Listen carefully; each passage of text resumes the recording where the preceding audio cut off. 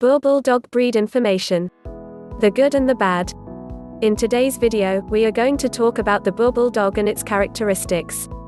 Hi guys and welcome to our YouTube channel. We are Cocker Spaniel World and we generally talk about all things dogs, not just Cocker Spaniels. Please consider liking this video and subscribing to the channel if you would like to receive more dog tips and health-related content. So let's get to the video. The name Boerboel comes Afrikaans, Dutch words for farmer, boer, and dog boel, and indeed they were farmers' dogs when they were bred by Dutch settlers in South Africa starting in the 1600s. They were needed to defend the homestead and hunt dangerous wildlife such as hyenas, baboons, leopards, and other big cats. European settlers brought large, strong dogs with them to South Africa, which bred with indigenous domestic dogs and a variety of other breeds over the course of several centuries.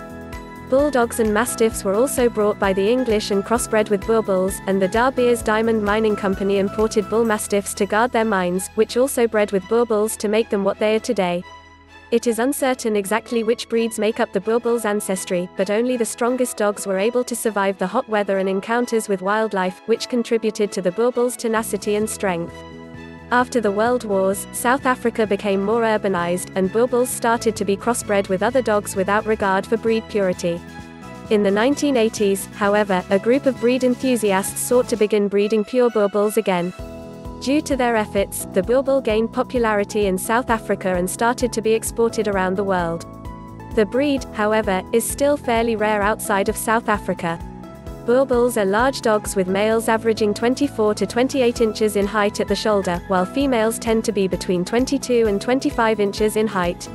Boerboels usually weigh between 110 and 200 pounds, though some can be larger or smaller.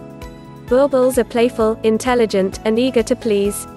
They are happiest when given a job to do, whether it's tough farm work, guard dog duty, or preparing for a competition where they can show off their agility and strength. This breed loves human family members, even children, though they are quite overprotective at times. The same instincts that make them good watchdogs and protectors can also make them fiercely territorial and aggressive if they aren't trained or socialized properly. Boerboels tend to be dominant and require an assertive trainer who will use positive reinforcement and set boundaries without being harsh. This is not a dog for first-time owners. Patient, consistent training should be accompanied by early socialization to prevent aggression, and Boerboels should get plenty of mental and physical stimulation, as they can get bored and anxious, which will lead to destructive behavior. Long walks, vigorous play sessions, and challenging devices like puzzle feeders can all help them get the activity they need. Being a large dog breed with moderate exercise demands, Boerboels require space, so an apartment is not their ideal environment. The Boerboel is generally considered to be a healthy breed with few known hereditary conditions. There are, however, a few ailments that they are predisposed to and may develop over the course of their lives. They may suffer from hip or elbow dysplasia, heart disease, conditions that affect the eyelids, vaginal hyperplasia, and bloat. Rarely, they may also suffer from juvenile epilepsy. If you see signs of any of these conditions in your Boerboel, you should consult your veterinarian immediately.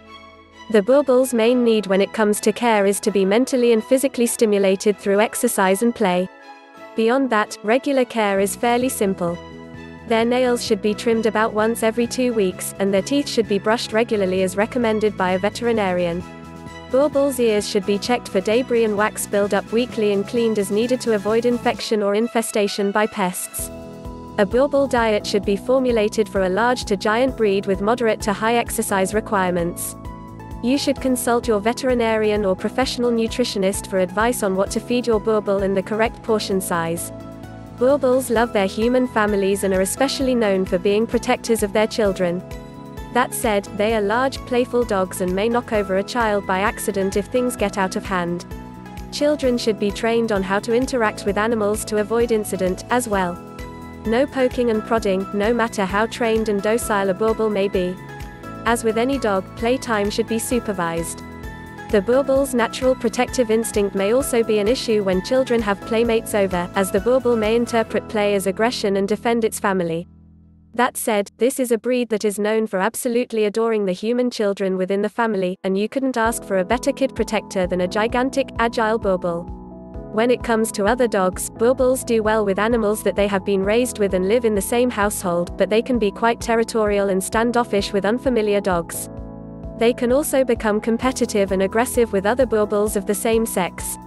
Early socialization can help keep the breed's confrontational instincts in check, but they may be best suited to a home where they are the only dog. In the description below, you will find 2 links. One will take you to our preferred trainer, the other will take you to our blog. Don't forget to subscribe, and thanks for watching.